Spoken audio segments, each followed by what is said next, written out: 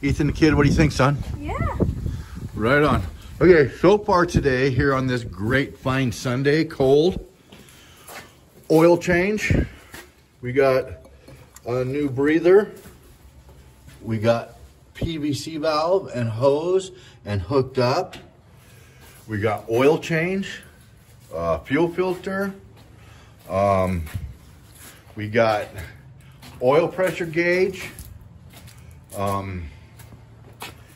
water temperature adapter,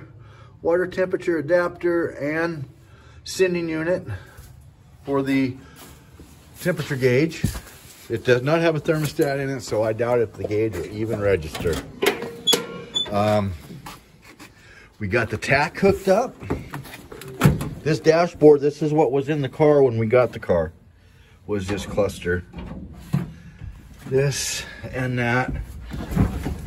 Tosh is checking for oil leaks, so she hasn't tightened that one down yet. So as soon as she makes sure there's no oil leaks, she needs to run it a little bit more, I guess. But she got the tack. This is ready to start, right, Ethan? Yeah. Okay. Let's go.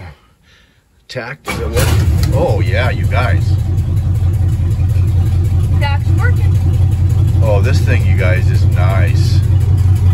Oil pressure going up. She goes about 40 pounds.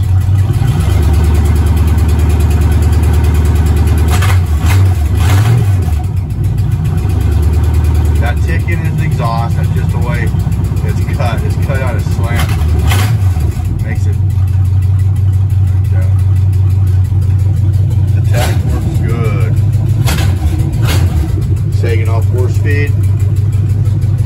With Chevy 350, brand new radiator, hoses, let me see, distributor, what else, oil pan gasket, oil pump, wiring, the front end was put together, new clutch pan, new gauges, new driveline, custom driveline, universal joints, new rear shocks. We got to get front ones. Air shocks in the back, and I got an extra set too as well. Brakes, wheel cylinders, master cylinder, brake lines. One new drum. The other ones were already done up. They just got lost. A lot of things got lost in the move. When I got the car, I just wanted to get out of there, and I probably overlooked it and left one of the brake drums there. We played hell getting it out, but we got it out, of course. Right on.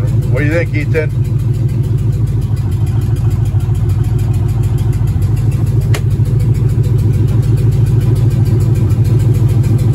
Yeah, we got exhaust port. We got 60-inch exhaust side pipes for it, but we're not going to put the side pipes on. I'm just going to use the mufflers for underneath the car. Then I'll have them dump behind the rear tire. But yeah, Natasha's been doing a lot of wiring on this, and everything's working great. It's really coming together really well. We got the, let me see. Looks like the blinker light is hooked to the tack light. Okay, well, we gotta correct that. That's okay.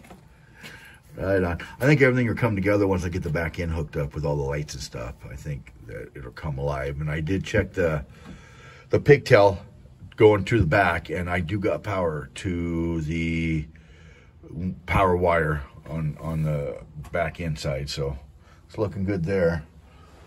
I've gotten lucky. This is just a nice 65 Chevelle, guys. I mean, it is freaking... And it has the bench seat shifter in it. It sits forward. It's meant to have a bench seat in here. And so we're looking for a bench seat for this. I think it'd be really cool to have a really nice bench seat for everybody to ride. Heck yeah. And this thing picks up, guys. It gets up and boogies. With everything coming together and all the grounds getting hooked up and all that stuff, she'll start becoming more and more alive all the time. What do you think, Ethan the kid? Yeah. Huh? She has a really nice nice. It is too. The suspension, the way it handles, it just, a full frame car, there's just nothing like it. It's really cool. We love it.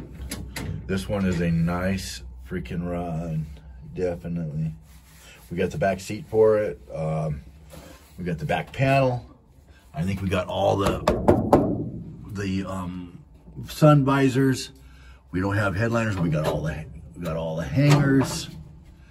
The car used to be blue. I like that color of blue. Yeah. But it is freaking pretty nice, Ethan Joe. Ethan the Kid, guys. Up and coming. Here to be launching soon. We just want to make it really safe. The Falcon is proven out to be just a great driver. I can go 100 miles an hour and let go of the steering wheel, and she just drives straight. That's the highest I've had it, 100 miles an hour. And it is smooth action. Get the tail lights, the doors go. We got to do these back pieces right here. I don't know, somebody did fiberglass, it looks like. Or cut that out, make a pattern.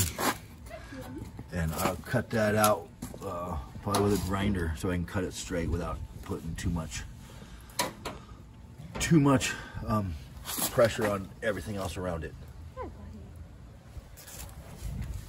And I'll go ahead and weld those two pieces back together, seam it back together, seam seal it, and with all new steel.